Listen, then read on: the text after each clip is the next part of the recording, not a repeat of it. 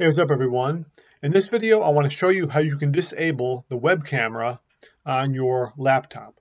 Now, I have a Lenovo laptop, so this might be similar, how it would work on your PC laptop. It might be a little bit different depending on the manufacturer. I'm running Windows 10, so in most cases, this will be kind of the same, pretty similar, but there might be little variations, but let's just get into it and I'll show you how I do it. So what I do is I come over to the Start menu, okay, and I right click, then I go into Device Manager,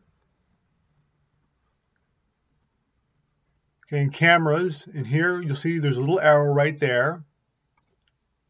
Then you want to find Integrated Camera, right click that, Disable Device. And you'll see disabling this device will cause it to stop functioning. Do you really want to disable it? We're going to click yes. Okay.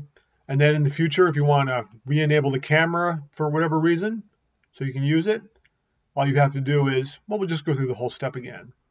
So again, come down to the Start menu, right click, Device Manager, Integrated Camera, right click again, Enable Device.